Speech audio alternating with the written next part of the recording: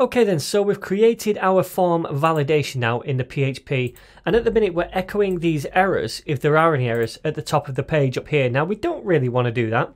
We want to echo out those errors in the form itself, underneath the form field which has an error.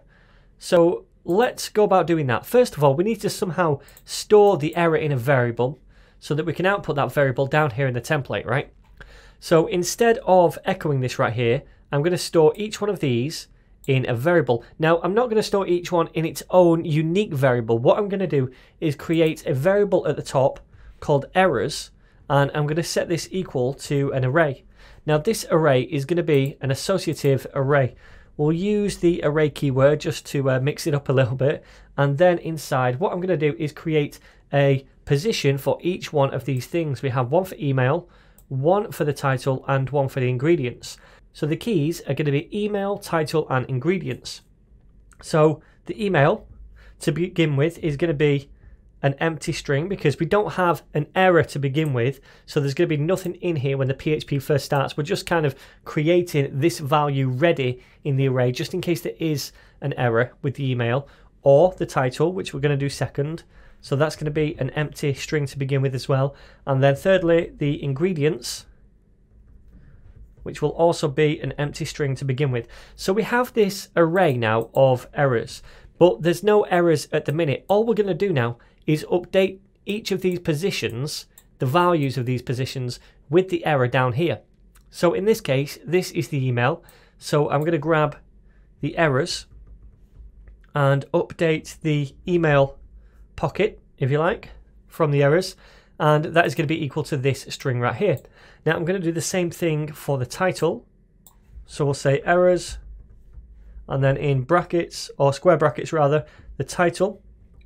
And that is going to be equal to this string. And then finally we have the ingredients. So again, errors, and we're updating the ingredients. And that is going to be equal to this string. So hopefully all that makes sense. We're just making an errors array with empty values at the minute, so no errors to begin with.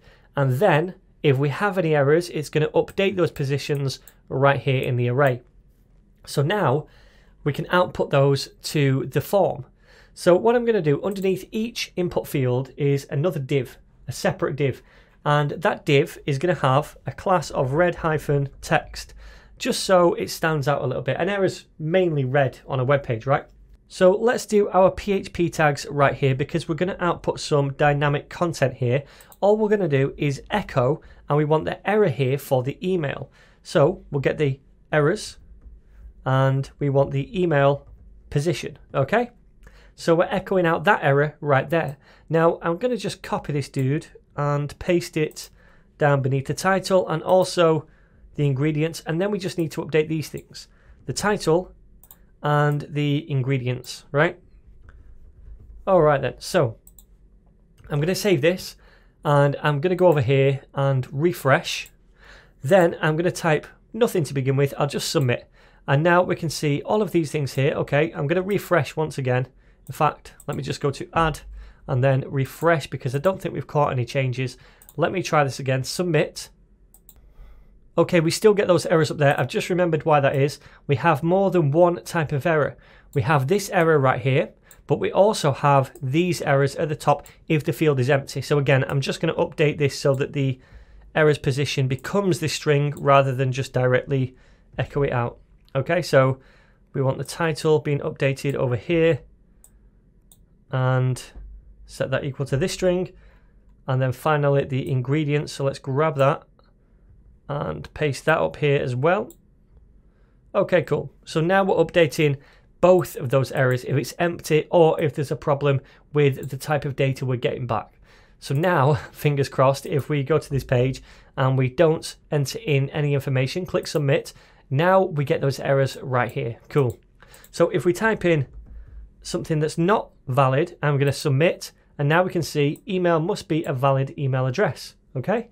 Now we could do the title, we'll say Mario Supreme, and we'll do an ingredient which is not valid, so something like this, and then press submit. You can see we don't get an error here under the ingredients, but we get this updated error down here. So this all seems to be working. Okay, so you'll notice even though this was valid, when it comes back, it's missing. And even when it's not valid, it still shouldn't be emptied. We should be able to amend that value. So I want to persist the data that the user types in and keep it here when the page comes back to us so we can just update them, all right? Rather than those values being deleted. So to do that, we just need to output the title variable, don't we? The ingredients variable and the email variable down in the template, because remember, that's the data we're getting back that the user typed in. So let's try doing that. What I'm going to do is for the value of each input, I'm going to say that is equal to, and then we need some PHP. So let's do that. And we're going to echo out the variable that we need. So in this case, it's going to be the email variable, because remember, up here, we say email is equal to this, okay? So we're grabbing that from the form when the user enters it in, and we're setting it equal here. So we should be able to output it to the template, right? Let's do the same thing for the other fields, then we'll test it. So let me come down here and change this to title, and finally come down here and we'll change this one as well to ingredients. And what I'm going to do is save that, and I'm just going to refresh the page, or rather go to the same address again, and we should get an error. You see here, that's not what we expected, right? Undefined variable title, undefined variable ingredients. So it's saying to us, look, you've come to this page and you want the value of these input fields to be this variable. However, this variable is undefined at this moment in time. But why is that? Because we define them up here, don't we? Right? Well, think about it. When we first go to the page, we've not yet submit the form, and we're trying to load these variables. Now, they've not been set yet because we've not submit the form. This code here only ever runs once the form has been submit. So currently, we're not setting these variables until we have a form submission. So the first time we come to here, we're going to get these undefined variable errors, and that's not very good. So what we should do is initialize our variables up here to be empty strings to begin with, so that the first time a user lands on the page, then we output those variables. We're just outputting empty strings inside these different input fields, right? So they'll be blank. Then when a user clicks submit, we're updating those variables over here, and then when the template is sent back to the user, it's updated in these values with those variables. I hope that makes sense. So what we're going to do, just above errors, is create or initialize these variables.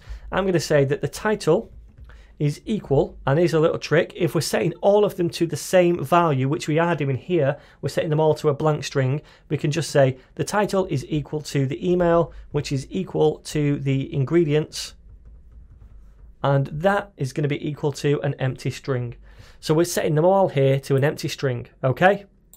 So to begin with, that should work. So I'm going to go to add again, and now we don't get those errors, we just get empty strings. But this time, if I type in Sean and pizza title of something like this, which is totally not valid, ingredients, something similar, then we're going to get errors on all of these.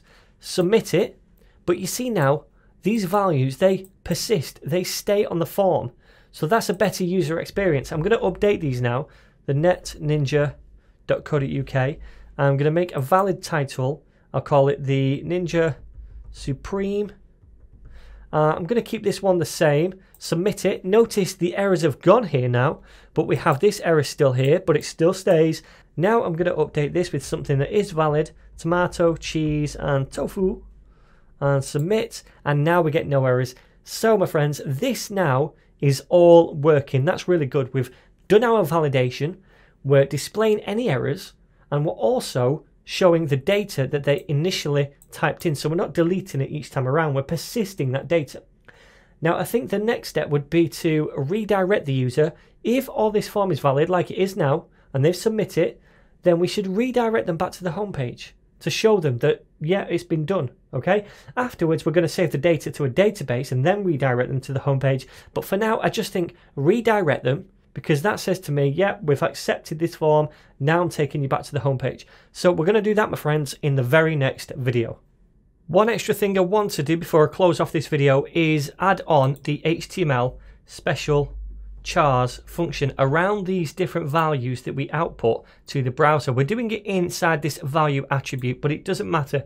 We still should do this when we're outputting information that a user has input themselves, because you never know, that could be malicious code and we want to escape any of those special characters. So make sure whenever you're outputting anything to the browser, we always use this.